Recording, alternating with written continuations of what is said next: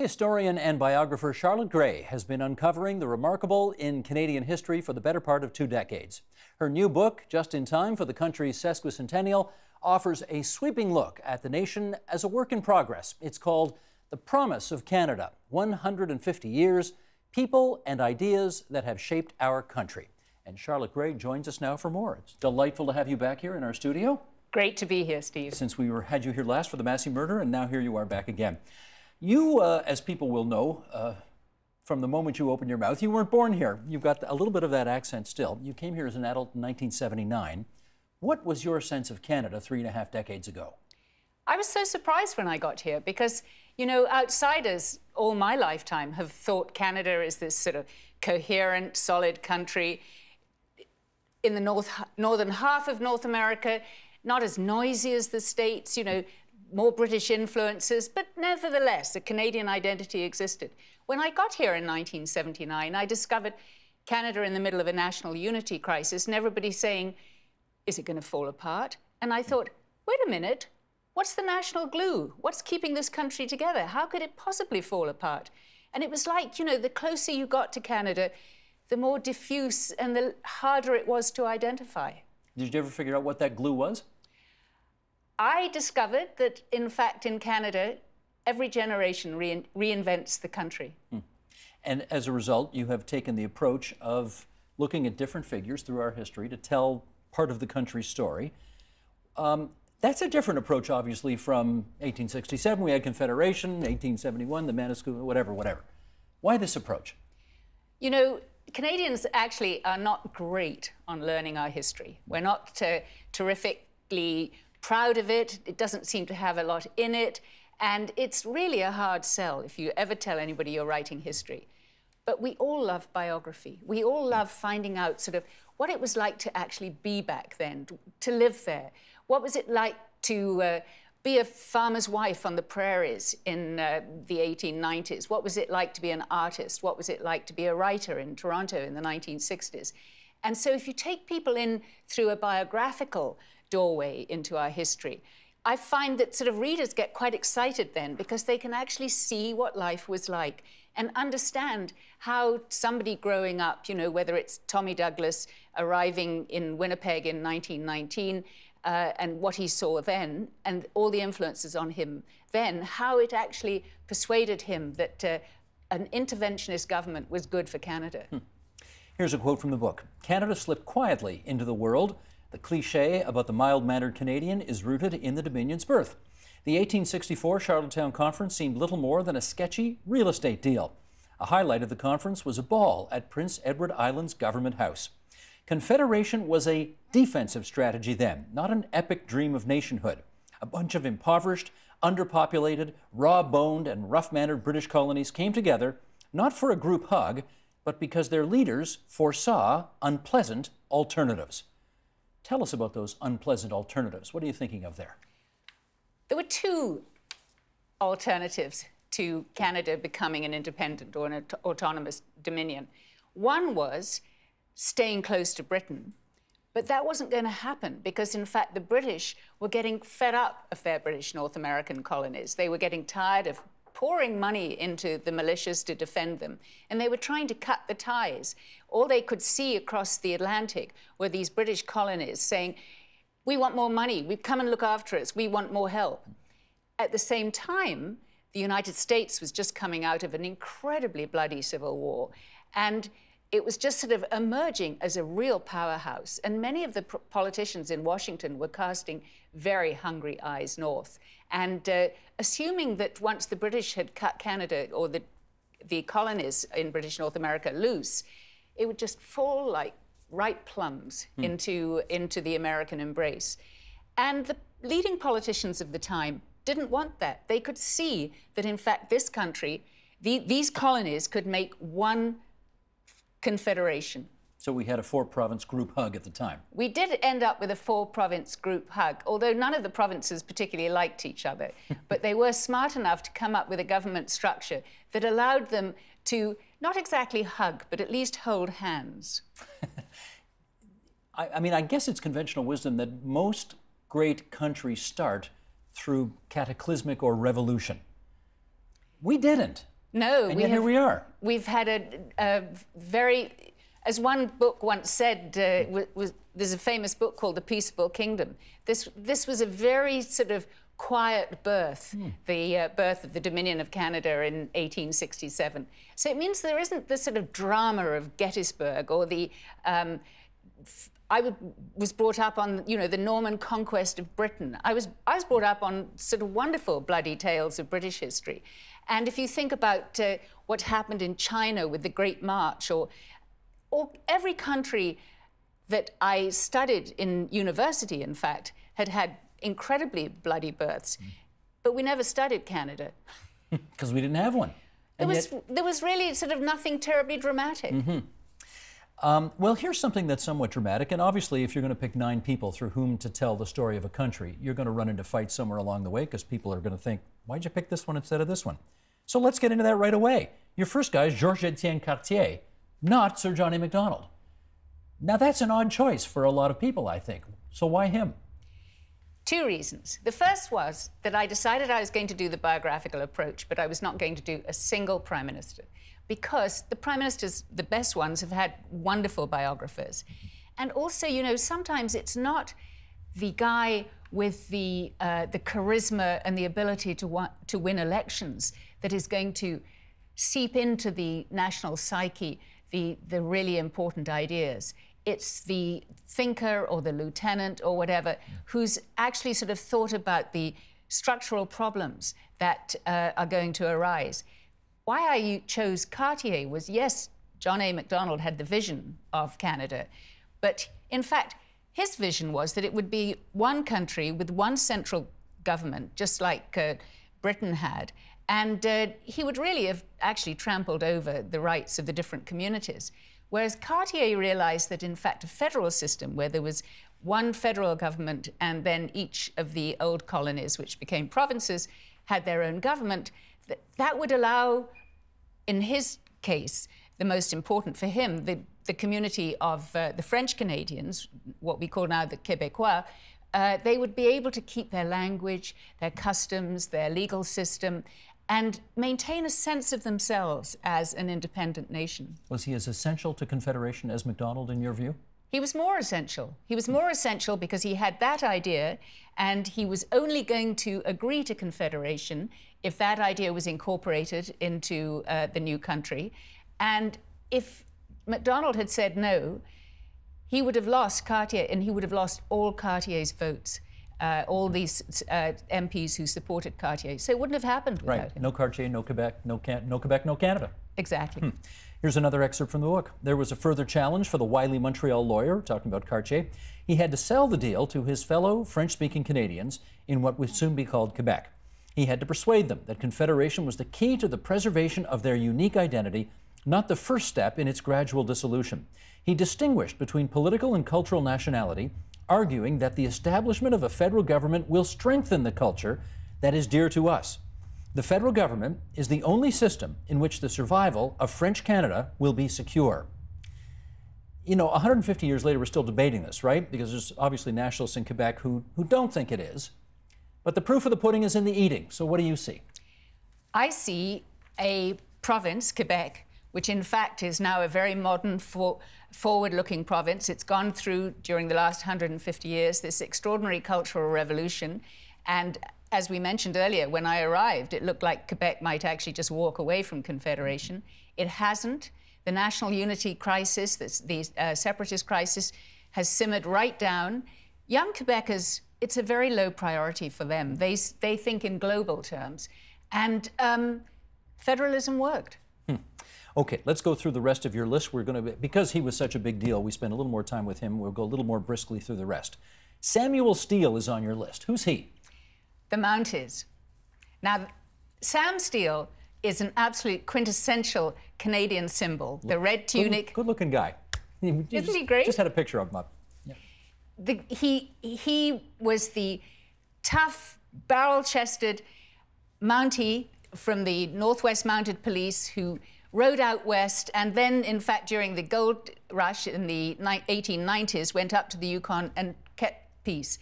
And, you know, the Mounties have become the most incredible symbol now for Canada. Every country recognizes that character in the red tunic. And when you become a Canadian, as I did, in a citizenship ceremony, there's always a Mountie there. And even though when I became a citizen, there was nobody else in the room that whose first language was English, but we all knew who the Mountie was. And Sam very quickly became the Mountie everybody recognized. You chose an artist, Emily Carr, as a key shaper of this nation. How come? She understood the importance of landscape. She understood that this sort of vast and wonderful landscape, that we could never own it. She acknowledged that there had been Indigenous residents before the settlers arrived, which is more than the group of 7 ever did. And she managed to capture the menace and the magnificence of the extraordinary expanse of Canada. Many people know Innis College in downtown Toronto as part of the University of Toronto.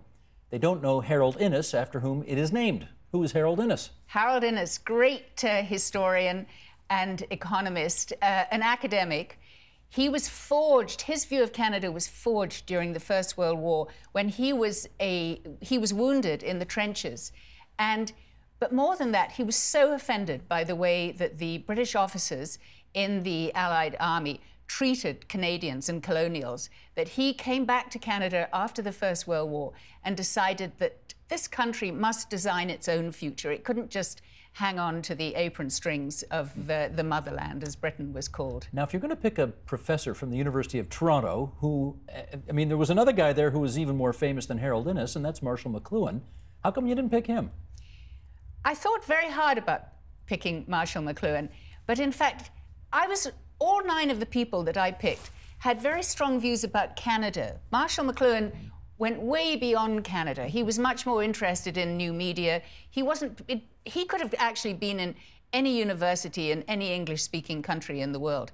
Innis could only belong to Canada, and his great statement on Canada was, Canada is a country because of its geography, not in spite of it.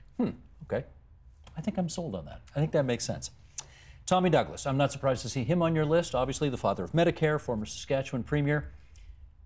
You know, if you're not from Canada, though, you may look and say, now, why would... all Tommy Douglas did was figure out a way for, you know, people to see doctors without going bankrupt and doctors to make sure they get paid without having bills go awry. So how come he's on your list? Because of exactly what you said, he introduced Medicare. But more than that, you know, there was a big change around, particularly after the Second World War, where Canadians began to see that government could be a force of benevolence, that government, an interventionist government, could improve people's lives. That's a huge difference between Canada and the US. It's a very significant cleavage. And I think Tommy really was sort of the first person to push that idea into the national discourse. And they're still fighting about it down south, right? They are. The Obamacare, they're still fighting about it. You went back to the arts with the next choice, Margaret Atwood, obviously perhaps our most ever famous author, and therefore on your list for that reason? Yes, because she really helped found CanLit. She really helped Canadian writers, and then by inference other artists, musicians and painters and sculptors, to understand that this country had its own psyche, and that deserved to be reflected. But more than that, more than those brilliant early novels, which were, horror, gasp, set in Toronto, which no American publisher ever wanted to have a novel set in Toronto, she also played such a hugely important part in building up organizations like the Writers' Trust, the Writers' Union, the PEN Canada. She realized that we needed structures for writers where we could all join together, we could all understand each other's what we were doing, and it made a huge difference to the way writers can operate in this country, but also to the way Canadians can now read about our country. She had a great fight with Doug Ford, too, over libraries. Remember that one? I love it. Okay. From the First Lady of literature, if we can put it that way, to the First Lady of the justice system. Bertha Wilson was our first female Supreme Court judge, and I bet you not one in Canadian in 100 can name them. Actually, you know, she and Harold Innis are the 2 people in the book that people kept saying, who? Yeah. Bertha Wilson was crucial because, in fact, when you ask Canadians today what's important about this country, almost inevitably the two first things they say are Medicare and the Charter of Rights and Freedoms. And the Charter of Rights and Freedoms was very much Prime Minister Pierre Trudeau's baby, but it could have just been, you know, sort of a lot of words that nobody really understood what relevance they had to everyday lives. Bertha Wilson was on the Supreme Court when the first test cases for the Charter of Rights and Freedoms came into the justice system and reached the Supreme Court. And she stuck up for the underdog every single time. She put real muscle into the Charter. And I think she's played a huge role in giving Canadians the sense of security that they can never be oppressed by government. Is it fair to say that she did such a good job that helped usher in us towards what is almost a 50-50 court in terms of gender? Oh yes, she was the first woman on the Supreme Court, although she never saw herself as a feminist, but she spoke very much from her particular perspective, which of course was a woman's perspective. So she was also crucial on issues like the Morgentaler abortion debate. And she told her colleagues, you know, look, you can't even imagine what it's like to be a woman who's pregnant and feeling completely helpless and doesn't want the baby. I guess in terms of whom to pick representing the Indigenous history of the country, there are any number of different options you could have selected. You went with Elijah Harper. How come? It was very hard to find somebody who really told the whole story of the very unhappy history of Indigenous peoples in this country since Confederation. But there's one person who so many Canadians recognize the image, and that's Elijah Harper holding the eagle feather as he basically sabotaged the Meech Lake Accord, which was a constitutional deal from which the Indigenous peoples had been completely cut out, marginalized. But the other reason I chose him, not just because of that very important step that he took back in 1990, but also because his life story is the life story of so many Indigenous peoples, of beginning on a reserve, tremendous hardship, going to residential school, sexual abuse, and then coming and just quite gently forcing his voice into the mainstream. It's amazing that he will be forever remembered as a man with a one-word quote, you know? No. No. Yeah. It's just no. This isn't going forward unless you deal with Indigenous issues. And since that date, you know, I mean, some of the stories aren't always the best stories, but we have paid a lot more attention to Indigenous issues. Finally, you got a politician on your list. But an interesting choice, I have to say, because he was never a premier, he was never a prime minister, he was never a cabinet minister, he was only ever in opposition. He's a very fine man, though, Preston Manning. Preston Manning I included because I really wanted two things. I wanted that voice from the West, which he really represented, but he was always committed to Canada. It was never a breakaway movement, the Reform Party.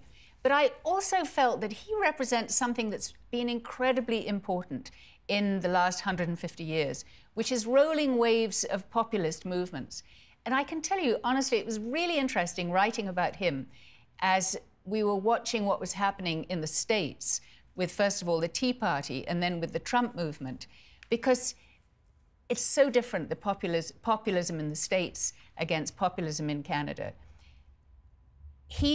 Preston Manning took really great care to make sure that what he was arguing for was not against any particular group, but although he was not sympathetic to Quebec, but he wanted to make one simple point: the West wants in.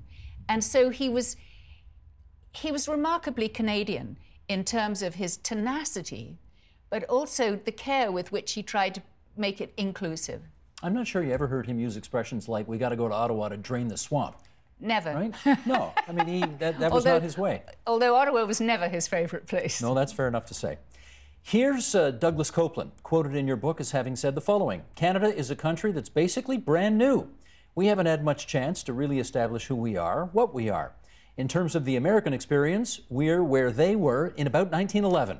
Growing up, we always had this strange sensation that we were just one lap dance away from morphing into the U.S., and it was a very scary feeling. That's a very funny quote.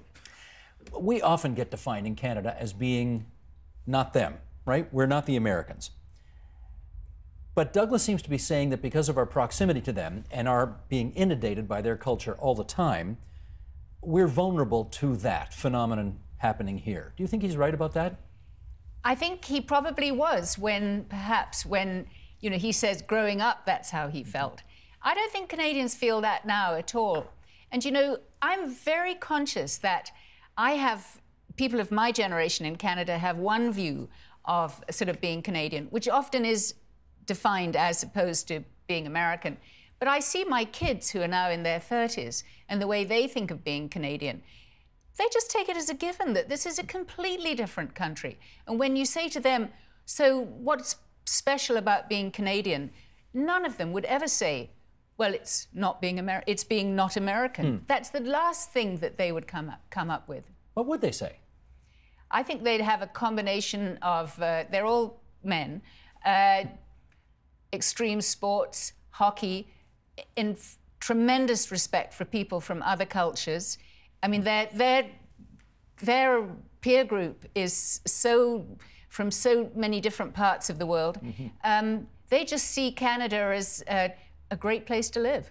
We have never felt the need to beat our chest the way Americans do. You don't hear, it's different, right? Do you know why? One of the great quotes actually is from Peter C. Newman, which is Canada's the only country the ambition of which has been to be Clark Kent rather than Superman.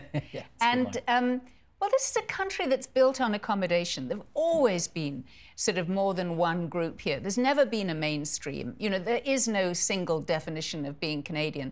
So we've had to accommodate different peoples. We've had to sort of mute the dialogue so that we're not at each other's throats. And that means, in fact, playing it softer, playing it just, not too aggressively, because we understand that we have to share this country, and we don't necessarily share language, race, religion, but we share the country, so we just better get on with it. In the epilogue of the book, you talk about the CBC broadcaster and musician Shad and what he symbolizes. Two-part question here. Tell everybody who Shad is, for those who don't listen to Q, or didn't listen to Q when he was on it, and what do you think he symbolizes? Well, Shad is a fabulous musician and music artist who still is a CBC host. And I loved it when I spoke to him because he's very soft-spoken and he's very smart. He came here as a refugee with his parents from Rwanda, and he talked about his experiences growing up where he and his sister were the only non-white kids in the school. Gradually, though, more and more Africans came, and eventually he had more uncles and aunties than anybody else in the community. But what I found really interesting about Shad was that he felt deeply Canadian and proud of Canada being, he said, Canada remains an experiment. We're still going forward. But he's also pretty critical. He said that this is a country which prides itself on its tolerance, but tolerance isn't enough. We've got to move beyond that. We've got to be more proactive. So what I really liked about Shad was that he was somebody who was not anybody who looked like he could have been descended from one of the fathers of Confederation. On the other hand, he feels totally he belongs here, but he said it's not enough. We've got to keep moving. So he really, to go back to what I said at the beginning, each generation reinvents this country, and he's part of the next generation. I wasn't looking for wildly successful chest-beating heroes who sort of went out to drums and cymbals. I was looking for people who either helped develop the national psyche or symbolized something really important in it. And I think each of the people I wrote about represents something very important about Canada. They'd all thought about Canada a lot. They'd all decided there was some frontier that they wanted to move forward in some way, some idea they wanted to push into the mainstream. What happened to them personally was often, not necessarily that they were acclaimed at the time for their contribution, but I think they've all changed the country. For the better. For the better. As do you with your books. I always love reading your stuff. The Promise of Canada, 150 years, people and ideas that have shaped our country, as Charlotte Gray has also done. Thanks, Charlotte. Great to see you again. Thank you. Help TVO create a better world through the power of learning. Visit TVO.org and make a tax-deductible donation today.